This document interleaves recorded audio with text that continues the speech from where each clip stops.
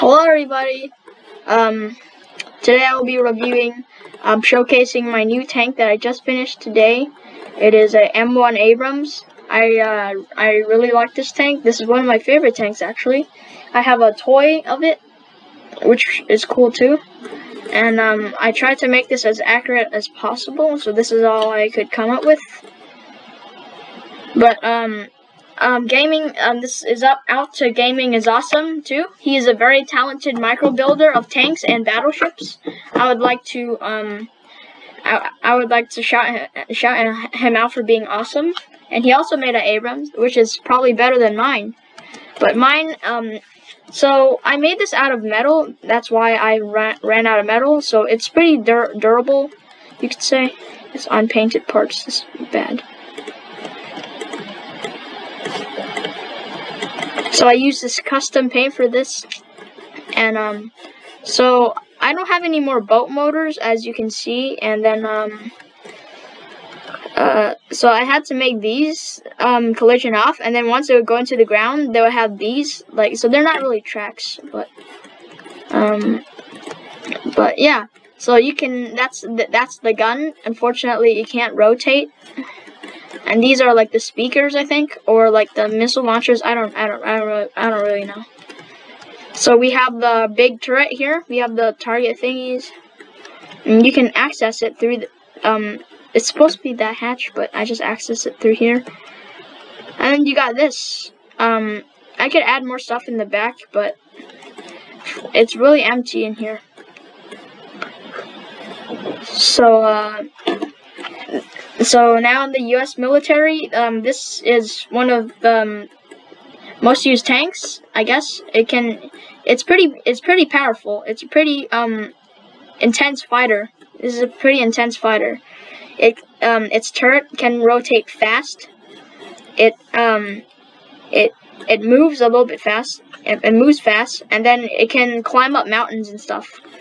So since I didn't have any more boat motors, and even if I did, this would be too heavy to control. So I'll just show you what I can do. So yeah, this is what I'm talking about. So I had to add these two things because these keep like falling down. But then the wheels is really what pushes it, and then I had to add these. So from the side, it looks like there's still tracks. So it can rotate its turret, of course, but I didn't make a turret limiter, so it can basically do that. It can basically go full 360.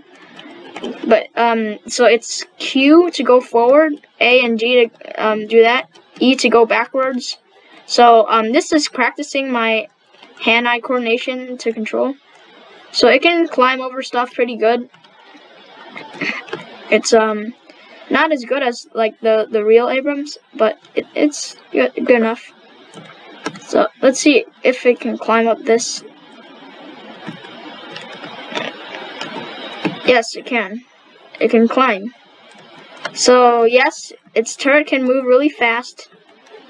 It can go full 360, so I can shoot the T-Rex. But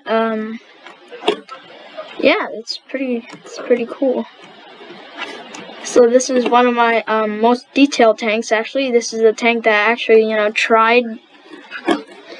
I could have added like some sort of symbol here, like some sort of thing, but I added the these things. But yeah, this is the M1 Abrams. I think I could have done a little bit better on the detail and the tracks. The turret is, I think I could have done better on the turret. As you can see, there's the mechanic thing, and then this can like elevate, go up and down, but I only made it look like that. It can't actually do that. So I added that big thing that goes up, and then the turret. So Gaming is Awesome. Can you please rate this tank? I really want to know what's your opinion on this Abrams. I'm pretty sure yours is much better than mine, but I just want to see if you like it or not. So thanks you guys for watching this, and our next dinosaur tutorial is gonna be coming up soon. So yeah, I hope everybody a good evening.